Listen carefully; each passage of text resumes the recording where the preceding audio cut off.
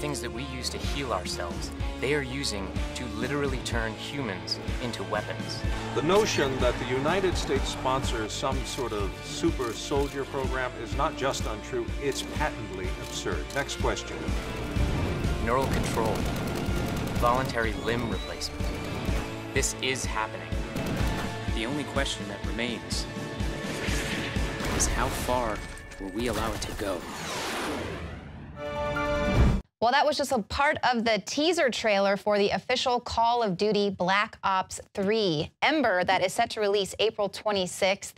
The tagline for this is that in the next 50 years, technological advancements will lead us into a world where only those who risk going too far will find out how far we can actually go. Now, joining me in studio, Rob Dew and Joe Biggs. We're going to give our review of the trailer.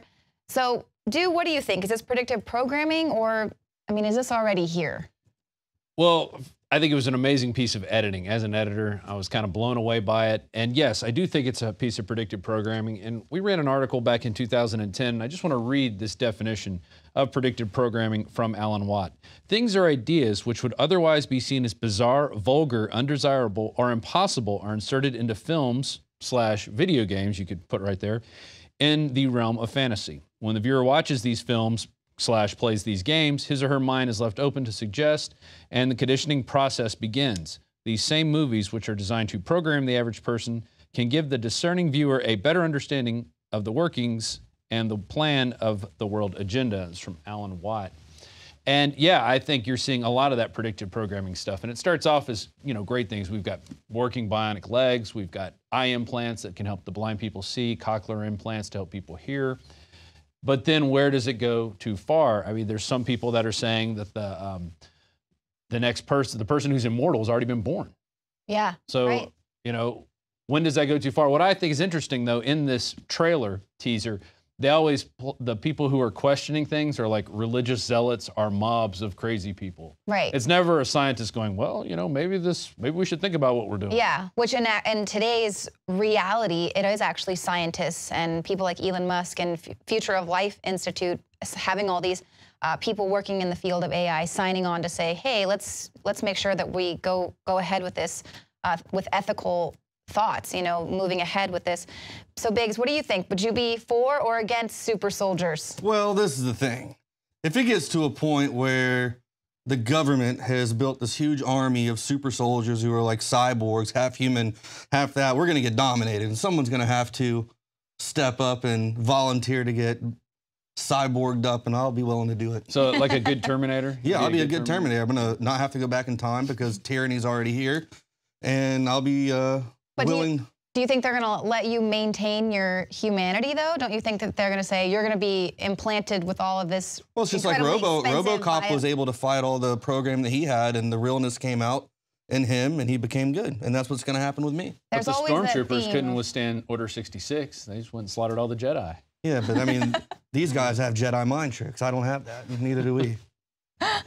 I mean, all in all, I'm going to go get the game because I want to play it and see what it's all about. It's always interesting. So, yeah, I mean, I really do think there is predictive programming in these games. I mean, I remember being a kid playing the original Call of Duties, in World War I and II and all that, where you're running around and thinking like, oh, my God, I want to go fight for my country. I want to go do that. And sure enough, I jumped in and signed up and joined the military, and it's nowhere near as cool as these video games make it to be. Right. It's completely wrecks and ruins your life. Then you get put on prescription drugs. It's a lot hotter than the video game. Yeah, it's a lot hotter. It's very tiring. You don't have to carry equipment and rucksacks when you're playing video games. But I mean, I do think that works on children to help promote that whole join the military, right, sacrifice yourself, and then when you get out there, you find out that you're not really fighting for your country anymore and the people. You're fighting for these bankers and these people who want to dominate the globe. So it's definitely something that just kind of throws you out there. Well, and you can't start over with extra lives or anything like that. You only get this one once life. You die, that's it. But is it predictive programming, or are they just playing on reality? Because a lot of that technology is already here. We're hearing a head transplant is taking place here soon.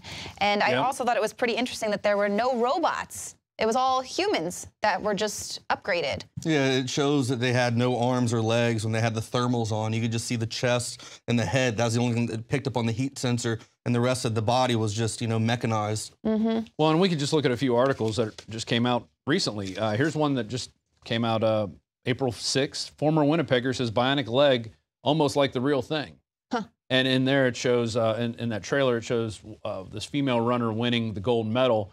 We saw Oscar Pistorius, the Blade Runner. Yeah. Right, yeah, that's... You know, but maybe all that fame and stuff, having the bionic legs, it seems it probably went to his head. He ended up, you know, going after his girlfriend, shooting. Yeah. So. Well, a lot of people are so against that. Currently, they're saying, well, that's not fair. You know, that has a propulsion mechanism. And right. It brings him beyond what a human is capable of doing. And they're saying, well, no, I'm a human. These are my legs. So there's that. Right now, we're having those ethical arguments. But here they're saying in 50 years, we won't be having those people are going to be winning the gold medals. And I mean, right now you have the whole ethical situation. You know, should we allow scientists to play God? You know, are you one of those people who believes that everything happens for a reason? And if so, if you lost your leg, you just need to deal with it. I've got buddies here in the military who have missing legs and things like that. It hasn't slowed them down. They've gotten up. They still work out. They're in shape. And they don't let it get them down. I mean, are they interested in bionic implants or extra limbs? I mean, like my buddy Nate actually has one of the little like the 3D printing. Yeah, the little thing, the part on the leg or whatever. Yeah, and I mean, he uses it from time to time. But I mean, losing his leg never slowed him down. I think once you do that, you're kind of playing the realm of God, and I just think that's a little out there and weird. As humans, we are very adaptable. But I mean, with 3D printing, all of that stuff is going to be easily accessible. I mean, they 3D printed a foot for a baby duck so that the duck could swim again. So I mean, and that's just an animal. Now, of course, the things that they can do with humans. But let's look at some of these other. Well, I want to go back to the predictive programming angle. They say the average gamer is about 30. The biggest game of 2012 was Call of Duty 2. But I found a guy who's a Call of Duty guy. He put out a survey and said, what's your average age? And he got 500 responses back. His average age was 18 that he got. And so you're looking at, so half the people are under 18, half the people are over 18. So you've got a whole mass of people playing this game who are ripe for getting programmed. Right. And then these are people about to go to college, and they're going to go out in the workforce, and they're going to be the next generation of leaders, which when you're watching this trailer, it's set at the end, 2065, when we see this whistleblower who's talking about the military technology being ahead. And so that's an interesting thing. How far ahead is military technology? Right. And I found on a message board, it was interesting, this guy who happens to be a Navy SEAL says it's only about 12 to 18 months ahead, which I think is ridiculous. They have giant lasers that they shoot through hulls of ships and stuff like that. They're talking about handheld ray guns. We're never going to see this stuff in 100 years. I don't think, for the local consumer. Well, we see they have these conventions where they will start trickling down that military technology to local law enforcement. You know, they're like, hey, come buy this sound cannon and you can penetrate any protests and make people vomit instantaneously or cause paralysis or, you know, burning in their bones and stuff. I'm glad they didn't have that at Ferguson. It's only momentarily. And you're thinking, what in the world? And there's showing this off to law enforcement, you know, to be able to use their military technology. But of course, it goes beyond that because initially they're trying to figure out how to use this in war.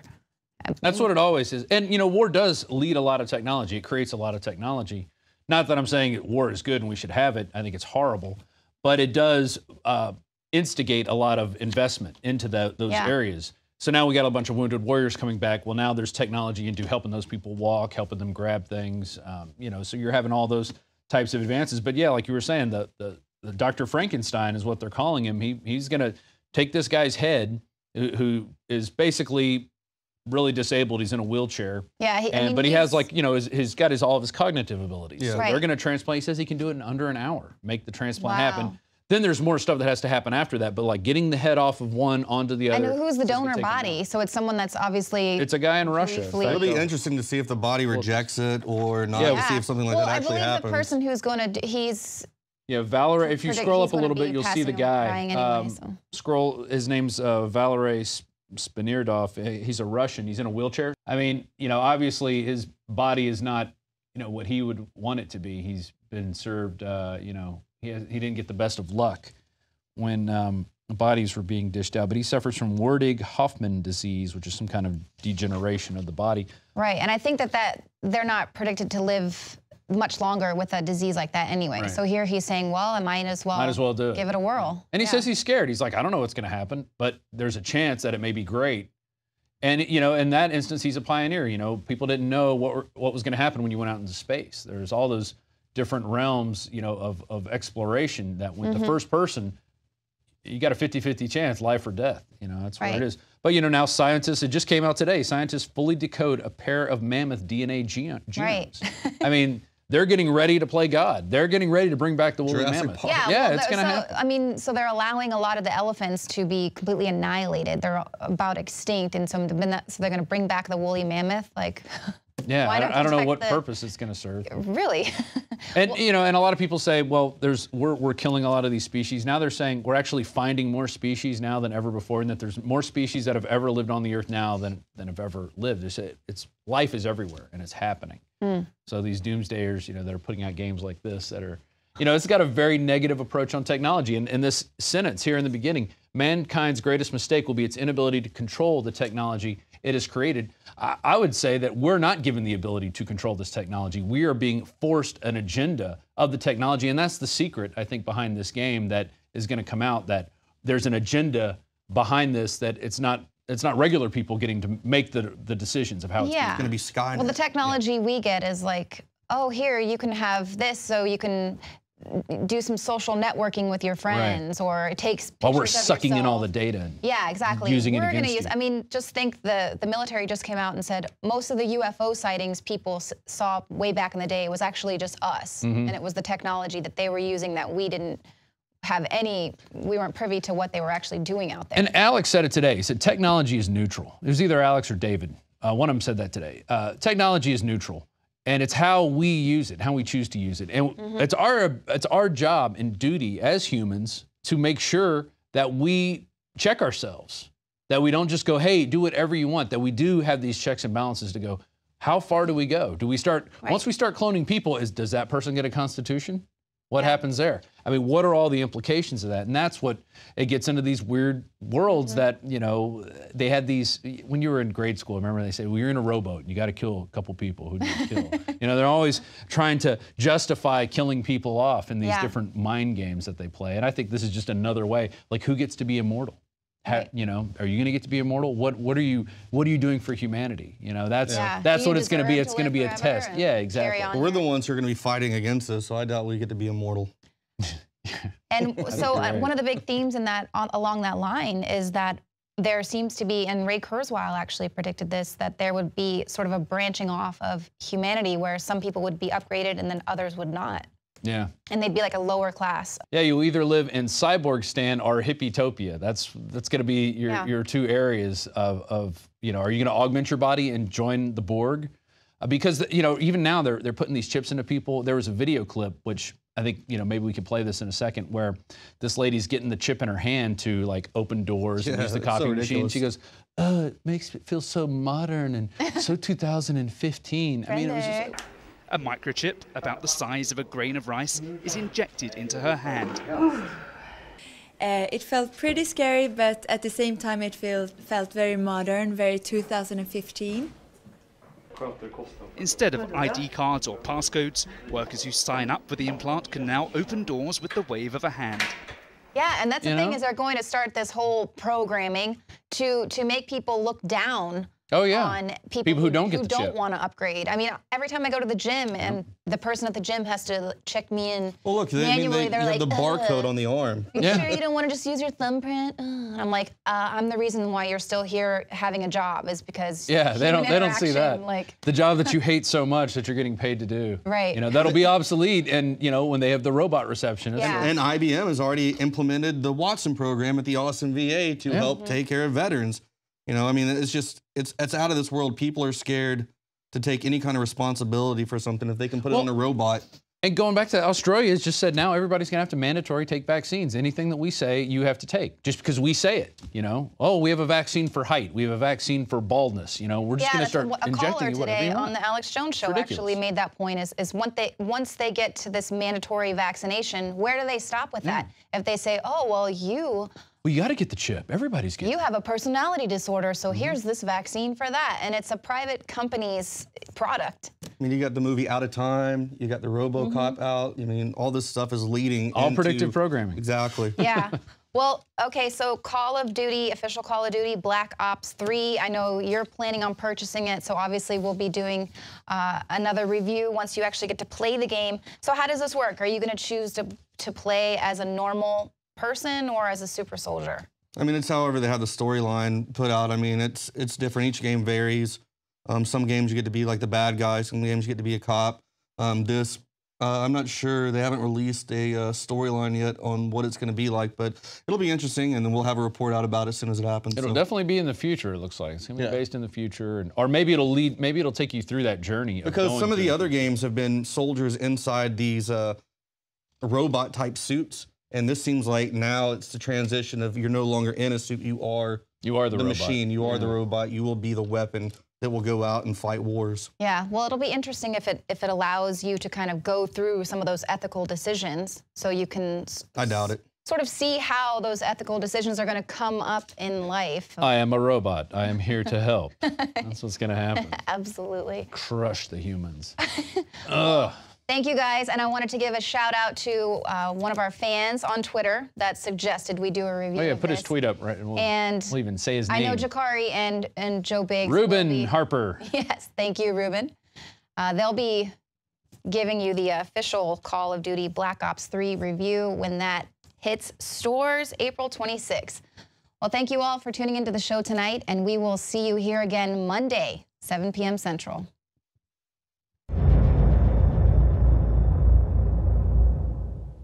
For all of recorded history, civilizations around the world praised the health benefits of silver. At InfoWars Life, our mission is to bring you the highest quality, purest, cleanest, effective colloidal silver on the market today for the lowest price available.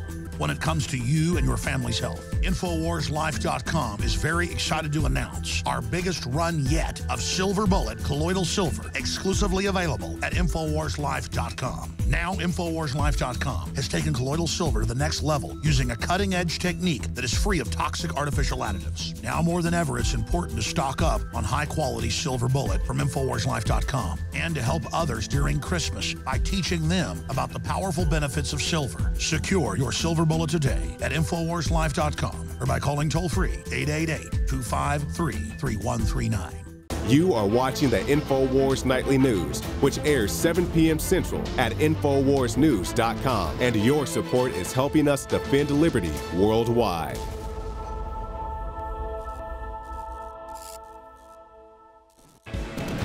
The only question that remains is how far will we allow it to go? Well, that was just a part of the teaser trailer for the official Call of Duty Black Ops 3, Ember, that is set to release April 26th. The tagline for this is that in the next 50 years, technological advancements will lead us into a world where only those who risk going too far will find out how far we can actually go. Now, joining me in studio, Rob Dew and Joe Biggs. We're going to give our review of the trailer. Same movies, which are designed to program the average person, can give the discerning viewer a better understanding of the workings and the plan of the world agenda. It's from Alan Watt. And yeah, I think you're seeing a lot of that predictive programming stuff. And it starts off as, great things. We've got working bionic legs. We've got eye implants that can help the blind people see, cochlear implants to help people hear. But then where does it go too far? I mean, there's some people that are saying that the next person, the person who's immortal, has already been born. Yeah. So, right. When does that go too far? What I think is interesting, though, in this trailer teaser, they always